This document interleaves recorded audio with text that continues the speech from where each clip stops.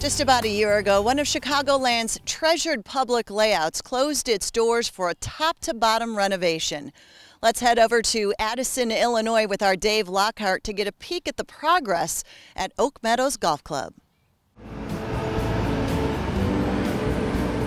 This is no ordinary facelift. First and foremost was solving the problem of the ever-overflowing Salt Creek that winds throughout the course. Now with help from the Army Corps of Engineers, the creek has now been diverted. This magical move will not only save the course from flooding, but the surrounding neighborhood as well. Most good golf courses, the end result is something that's fun, it's challenging, it's aesthetically beautiful, but the great projects have something a little bit more and help solve some problems for the community. And a lot of our goals tied into that concept. We're going to hold more stormwater on this site. In fact, 20 million more gallons of stormwater here instead of residents' basements and businesses. Many non-native trees were removed from the property, opening things up, which in turn lets the course breathe better and make the grass grow more consistent. The construction team had an enormous piece of property to work with here in DuPage County. Oak Meadows sat on a 140-acre site, but then they acquired the East 9-hole course from Maple Meadows. Thus, this new design will be taking up residence on a sprawling 288-acre parcel of land. The thing is that you get out and you see some things in the field that you didn't see or anticipate, and you need to be able to react to that. And that's kind of the phase we're in now, is we're in the middle of making some of those adjustments. It just takes time, and you have to be willing and open and flexible to make the best out of it. Not always is the first idea the best idea.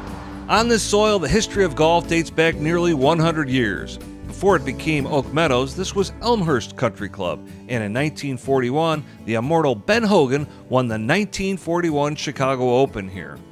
The cherished layout was certainly well liked, but it became a bit weathered over the years.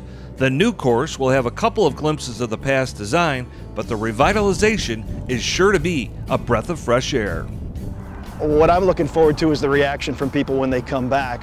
I think by design, there's going to be moments where they recognize parts of the old Oak Meadows and there's an homage to parts of the property and part of the experience. But before they're very far into their round, they're going to suddenly open their eyes and realize that so many things are different and they're really on a brand new golf course. So during the round, there's going to be moments of familiarity and also moments of brand new experience.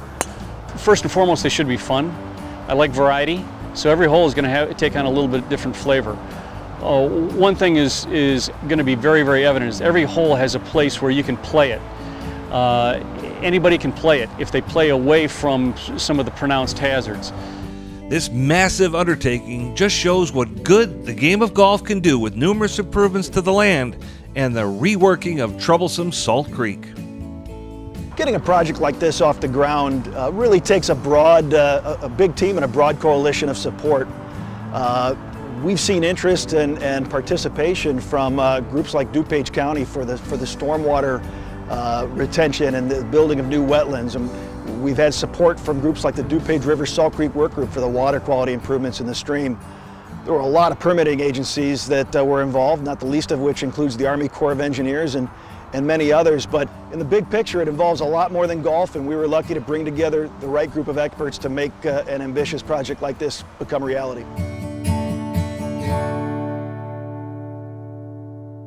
The seeding of the grass should take place in early August, and the new course with the new name is expected to open sometime next summer.